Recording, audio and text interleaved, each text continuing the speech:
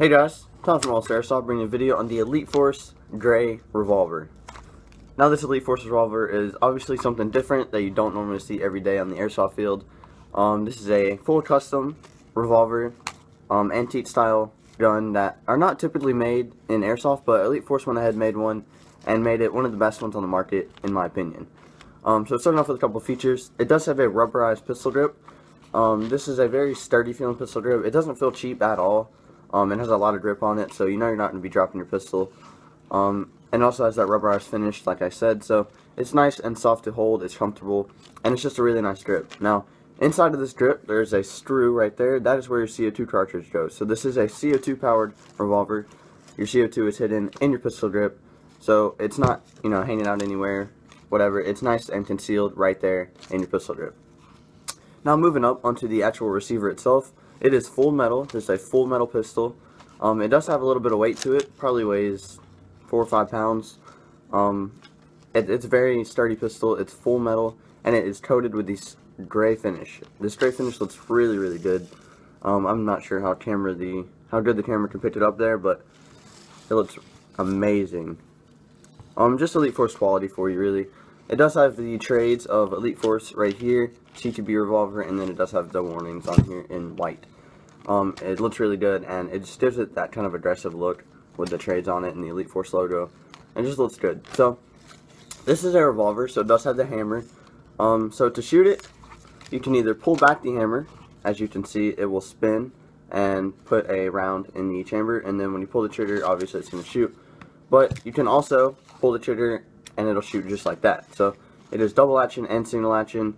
As you saw there, I can decock it. So if I cocked it and then pull the trigger and then slowly let go of the hammer, it will decock the gun.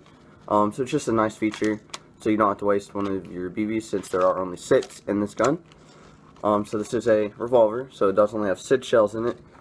As you can see, to get to your shells, there's a little black button right here. You're just going to pull that back and then push this out. So you can have that revolver look with the spin and then load it. But the shells, they are also full metal here, except for the plastic tip on them. Now what you're going to do to load this is put a BB of your choice, preferably like 0.2 to 0.25 right there in the top.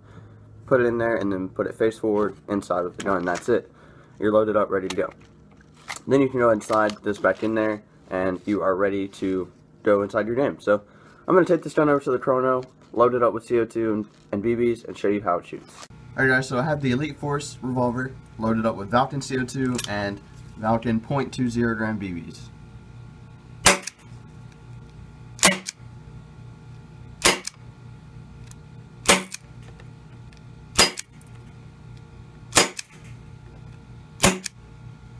Alright, so once the chrono finally read the Elite Force revolver, it did shoot a little hot. It shot around 400 FPS.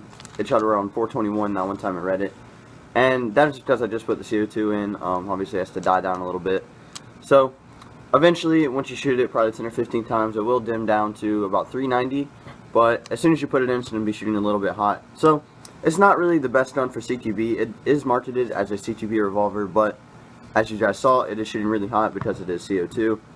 So it's a very, very good outdoor gun. In the end, this gun is just going to be great for messing around, having fun.